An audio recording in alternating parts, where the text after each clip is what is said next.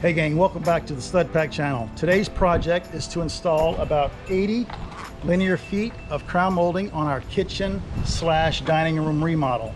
We're set up over here with our chop saw. I made these wings on a previous project and dug them out.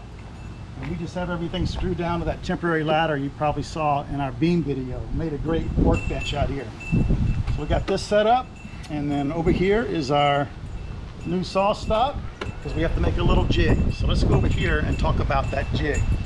It's a beautiful windy day here in southern Louisiana, so we're using the is it the wind effects mode on the GoPro? We have wind reduction on. Wind reduction, sorry. So we're going to try it out today, so hopefully it doesn't come through in the microphone. So this is the sample of our crown molding. We're matching the existing crown molding in the house, so we were able to find the perfect match. And let's talk about a few things first. So this crown molding, this is the orientation it would go in. This would be your ceiling, this would be your wall. This angle here is called the spring angle. This is probably 38 degrees, but don't worry about all that. We're going to show you how to do this. So come over here, Jordan. So we cut a piece of our crown and it's upside down. And we rotated it until this edge was flush here, and this represents the wall, and the table actually represents the ceiling. And we determined that it goes right there, and we made a mark there and there.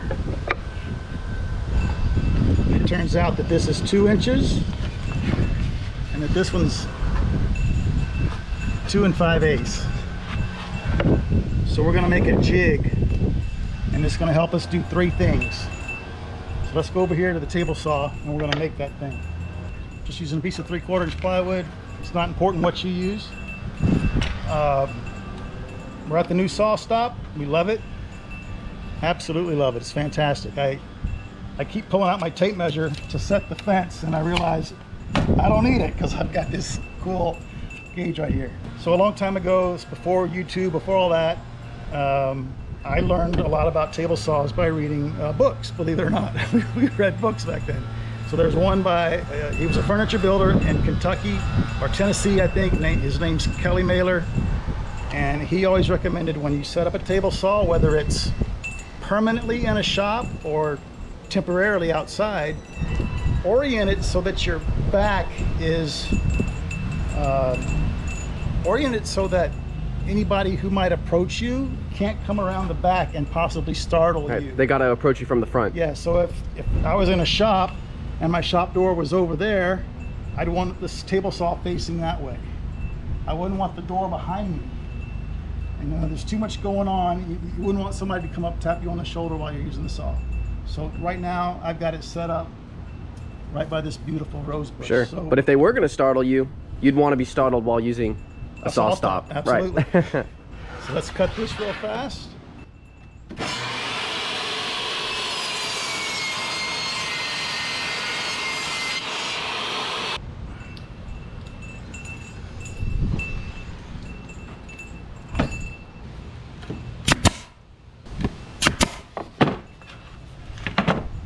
Let's clean that up and we'll trim it to size.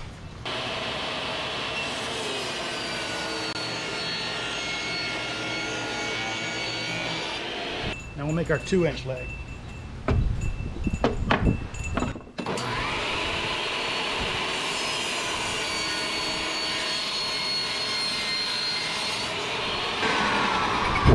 Now we've got an L that matches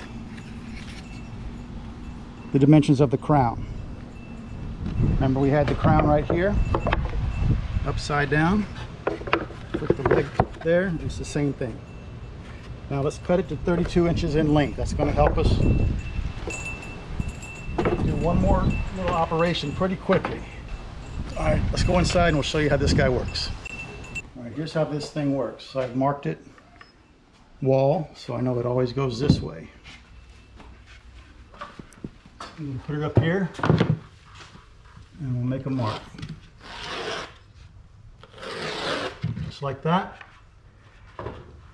And what that's going to help me do is orient the crown, roll the crown, so to speak.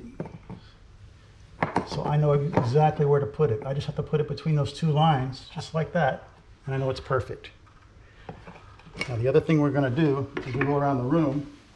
We're going to locate all the studs and rafters. All right, so there's a stud. And I'm just going to make a mark. And I can tell, looks like right there is a joint. Oops, sorry.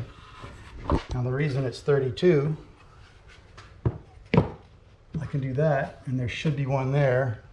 And I know there's one here because there's a huge header over this window. And I can even put it on that one. There should be a rafter there. There should be a rafter there. So let's just test it. This wall's a little...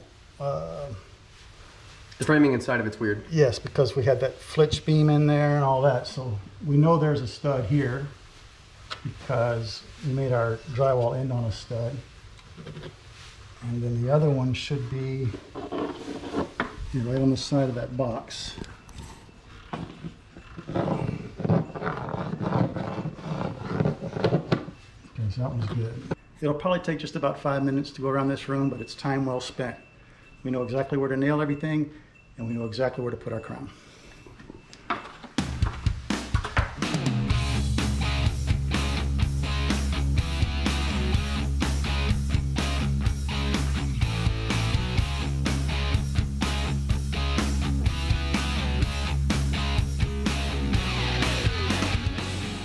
Okay, we're done marking the walls and the ceiling for all of our crown, but before we go outside and start cutting crown, we want to show you a couple things inside. You may have noticed during the time lapse that all the walls are white. So today's Wednesday, we textured Monday, and yesterday I came in and shot a coat of primer on everything. This is what we used. Is it showing up? Yeah. And then, so it almost took 5 gallons. I was kind of surprised. Right, the boxes are nice and clean. Yep, because we put a piece of paper in there. The reason I prime all the walls, because even though they're behind cabinets, is you ever done a demolition and you take the cabinets down and the drywall's moldy because it was never sealed? That's why I seal it. If this ever were to get wet, the drywall has a fighting chance. And then to me, when we put up the crown and caulk it, it's a little easier to run your finger along here. If you've done this a lot, you know what I'm talking about, and then you cut your skin open and you got to switch fingers. It's a little easier to run your finger against a nice prime coat than it is rough texture. Just talking about texture in that hopper, I want to go back and talk about that for a minute. A guy in the comments mentioned the hopper. So what happened at the rental yard was a new employee charged me the purchase price of the hopper, and he charged me the rental price of the air pump. They got that fixed, but while we were talking about it, he said, you can just use your own compressor. And then I remembered a long time ago, I actually tried that, but my little compressor won't keep up. If you had a small job, it would certainly work. Or if you were willing to wait for the compressor to catch up, it would work. I just didn't want to, be here spraying and then have to stop, wait for my compressor, and then keep going. I just wanted to go. So that'd be like almost painting and stopping like mid-stroke. I wanted to be consistent, but that is an option for you. You can buy a cheap hopper or rent just the hopper only and use your own compressor. Another thing on texture, sometimes when you're doing drywall work, matching the old texture can be the hardest part of the whole job. 30, 40 years ago, they were using brushes and doing scallops and swirls and homemade stuff. So I remember once I was trying to match a really rough texture in a house. It was so rough, we'd use it to scratch our backs. And I bought all this stuff I went everywhere trying to buy all these things that promised to match the texture. Well, none of them worked. So what I ended up doing, I got all the bags that all that stuff came in and I crumbled them all up and I just dabbed it. And it was a perfect match. So sometimes you got to do that. But anyway, we love the way this came out, and we're excited to paint it. Yep. So we have one more thing that this is going to help us with. So let's go outside and do that. So our jig is going to help us do one more thing, and that's going to be to set up the crown stop. The crown stop is going to allow us to put the crown in here just like that, and we're done. We don't have to mess with it at all as far as this way. We just drop it in and we're ready to go. So since we know this is already the width of the crown at the ceiling, we're going to put this in here, put that against that. Now we're done with that. So one more thing we're going to do. The crown stop obscures the miter scale, so we're going to make our own. There's 90. That's 45, I'm sure.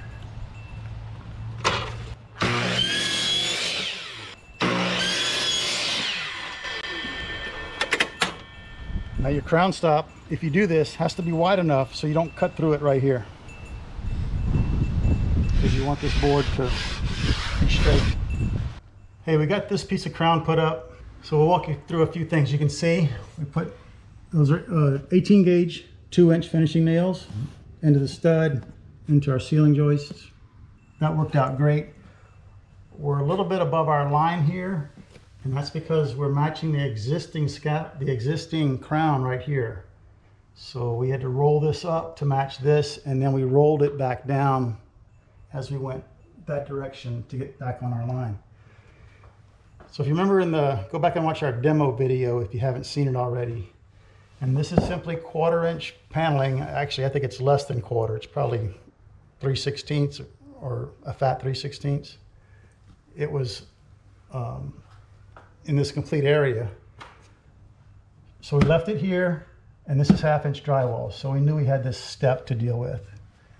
So we cut a piece of our new crown at a 45, but it didn't match this angle from the old crown.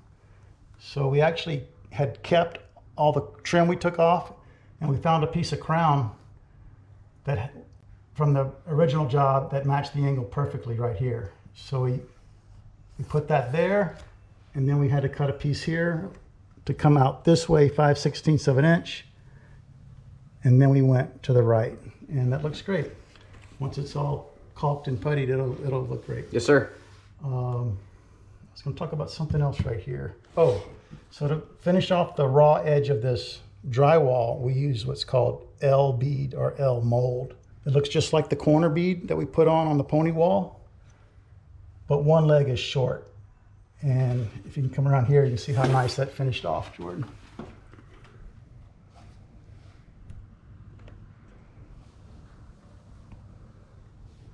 And we kind of struggled with where to make this transition.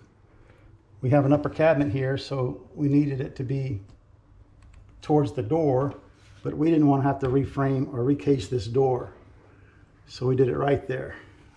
And we're on top of a king stud, so it worked out great. So now we're ready over here to put up a 16-footer. And now it can really fly. Yeah. 1, 2, 3, 4, 5 more pieces. Yep, we'll get it done quick. Yep. So let's go outside and cut that.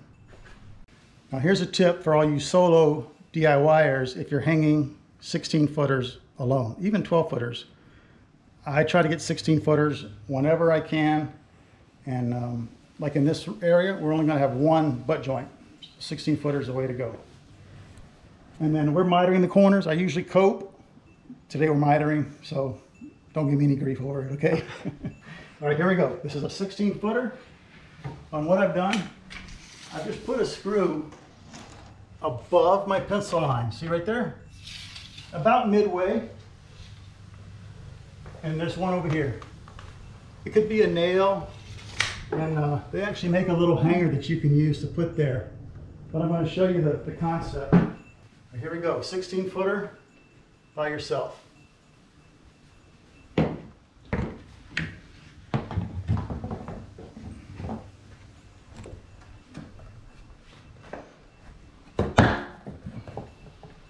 I think I'm just going to have to go down there and push towards me a little.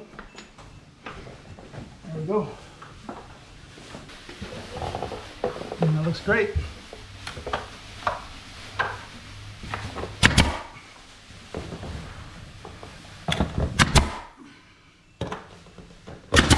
That's as far as I'm gonna go because I have to remove that screw and roll the crown down to my line again.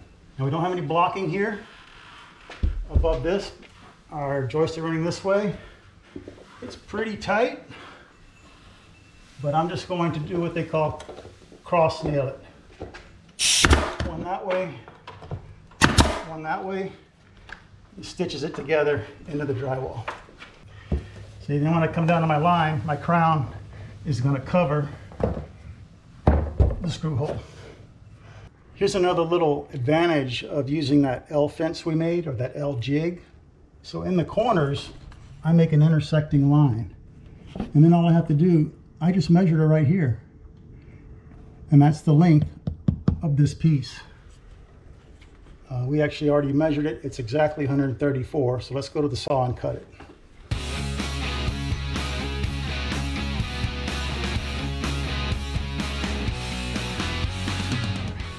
All right, guys, all the crown is up. It looks great. We want to paint tomorrow, so we're going to caulk today. This is what we use, DAP Alux Plus.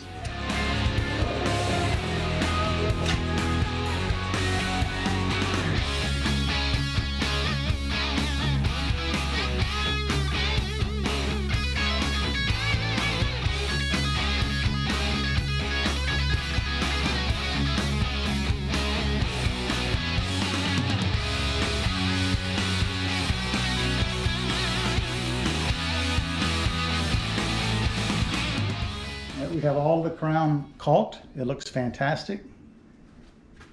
It just makes it all blend together. We will fill all the nail holes, and then we're going to give that a coat of paint tomorrow. So we'll see you then. Hey guys, it's the next day. We're painting the crown. This is what we're using. PPG interior semi-gloss, their speed hide, and I had it color matched.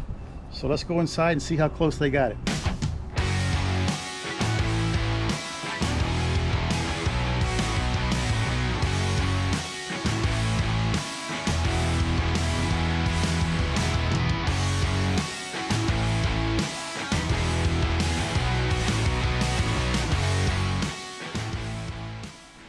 Hey guys, we have our first coat on all the new crown. And if you can go up here, Jordan, they color matched it perfectly. Sorry, this is new paint and that's the original paint. It looks great. You probably can't see it on the camera and we can't hardly tell right here. And then right here, our little 5/16 offset came out perfectly. Love that. It actually picks up the one we have over here at the fireplace. So tomorrow we're going to be giving all the crown in this room a second coat so it all matches perfectly. And then also in our next video, we're going to be putting the two cabinets. There's one here and there's one here, and the range goes in the middle. We're going to fasten the cabinet to the slab, fasten the cabinet to the wall, and get this countertop and this countertop and that countertop all on the same plane. We want to make sure we do that now, so that when we set them all, we're all on the same plane. If you're wondering why we're doing finished painting at this stage of the project, there's a good reason for that. So be sure you stay tuned and we're gonna show you in the next video. But if you enjoyed this video, be sure to hit that notification bell, hit the subscribe button. If you're not already a subscriber, give us a thumbs up and leave us some great comments. We love the comments you guys are putting down there below for us, and we'll see you on the next one.